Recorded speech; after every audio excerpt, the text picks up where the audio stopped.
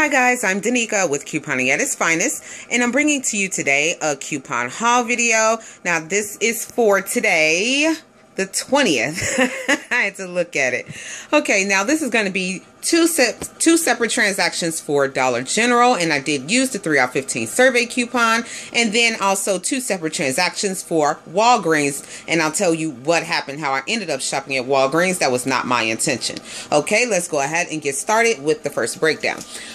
With the first part of the haul. Now, for Dollar General, for the first transaction, I did get 2 of the Febreze. These are going to be $3 each, or 2 for $6. I did get the Downy liquid fabric softener. That's going to be a 60-ounce bottle. These are $4.50. And then I also got, I was looking for the other hefty plates that are usually $1.50. They didn't have them. My store was, I went to 2 stores and they were wiped.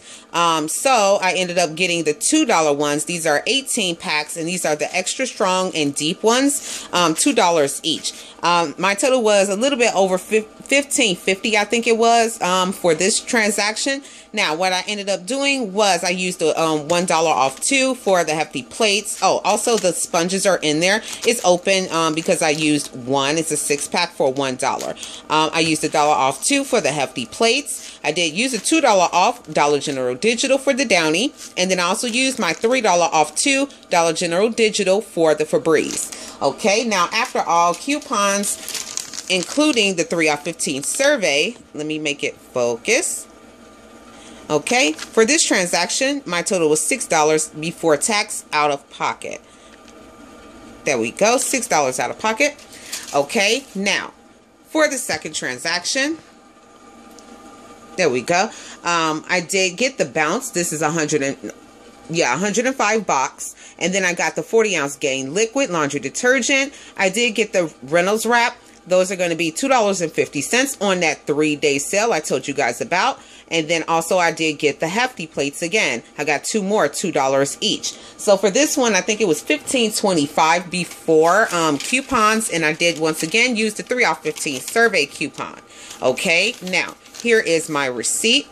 I did use the $2 off for the Bounce, the $2 off for the Gain Dollar General Digital. I used the 75 cents off 1 for the Reynolds wrap, and that's going to be on ReynoldsKitchens.com. And then also I used another $1 off 2 for the hefty. Okay, now here's my receipt. My out-of-pocket before tax was $6.75. So I don't think that's really bad for everything that I did get. Okay, now for Walgreens, I did 2 separate transactions. Now, this is what happened. I went in for a prescription. They said that it has to be ordered, and I won't get it until after Thanksgiving. So they gave me a courtesy credit for 10,000 points, which is $10. I just lucked up. I don't know. He just gave me $10. I said, okay, I'll shut up now about my prescription and wait. So for the first transaction, I did get the Folgers coffee. These are $3.99 on sale. And then I also got one of the Nice brand aluminum foil. These are going to be with in-ad coupon 99 cents. Okay, so after all of that, what I ended up doing, I used points. I didn't use coupons for this for both Walgreens transactions. So my total was $2.67. And then I did redeem points. Let me see. Hold on. Wait, this is not the right receipt. This one, I'm like, wait a minute. Hold on. Here's the right receipt for you guys. Yeah. My total was $5.06, and then 6 cents was my tax. I did redeem 5,000 points, which is $5. So I paid 6 cents for the coffee and the first foil, plus tax. Okay. Now for the second part, I did get 2 more of the aluminum foils, and then I got one of the Twizzlers. Now these are still going to be 99 cents, so that equaled up to $1.98. The Twizzlers were 69 cents.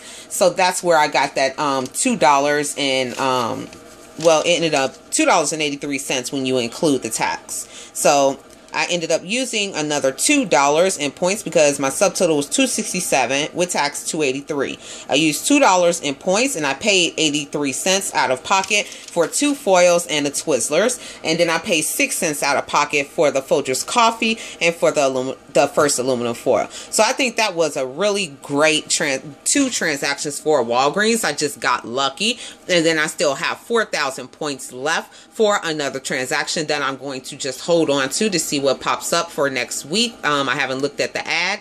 I have the next 2 weeks for Walgreens, but I haven't had a chance to sit down and look at it.